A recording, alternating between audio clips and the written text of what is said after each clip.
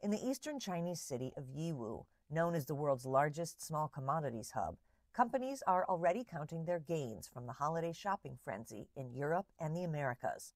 It's been hectic since September for local manufacturers, vendors, and shipping companies, but now, with most orders on their way overseas, the holiday sales season here is officially wrapped.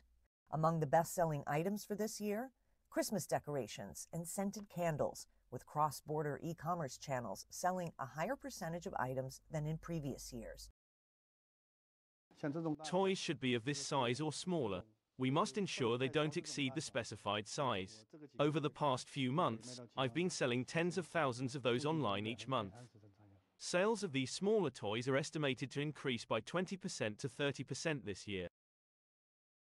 Even after the Western holiday season, most exporters say they'll continue building their online presence to tap the full potential of cross-border e-commerce.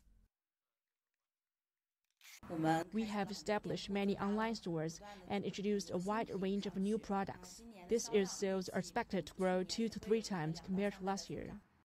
Data shows that manufacturers in Yiwu produce more than 2 million types of goods that are shipped to over 230 countries and regions worldwide.